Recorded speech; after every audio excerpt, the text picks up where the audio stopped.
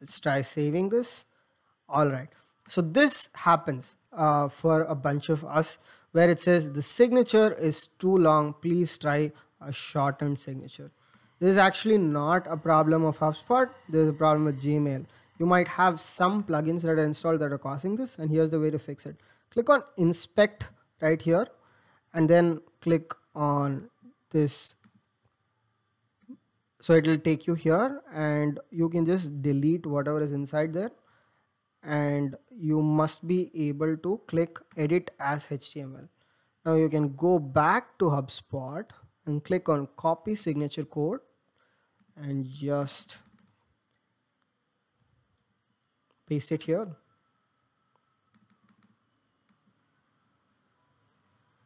All right, so now that we have that pasted, let's see if yes, it is updated.